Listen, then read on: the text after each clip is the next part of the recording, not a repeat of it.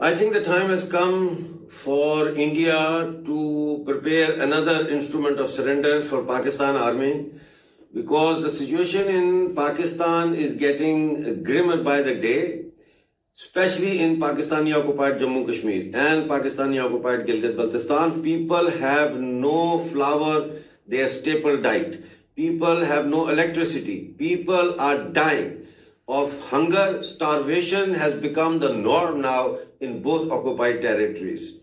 Now, what I'm looking at is another scenario. It's similar to 1971 when East Pakistan became Bangladesh and there was war.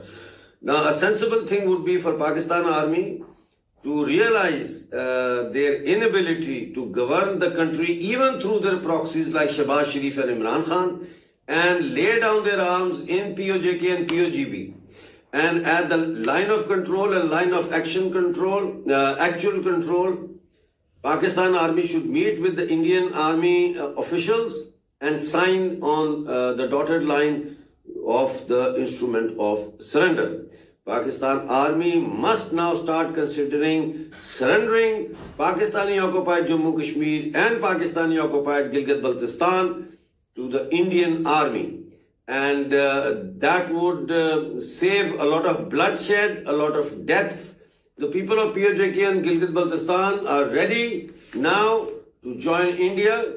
They are Indian citizens. 6 million Pakistani occupied Jammu Kashmir and Gilgit-Baltistan Indian POWs are waiting for Pakistan Army to surrender, and they are also waiting for the Indian Army to come and rescue them from these two prisons, which are known as the Pakistani occupied Jammu Kashmir and Pakistani occupied Gilgit-Baltistan.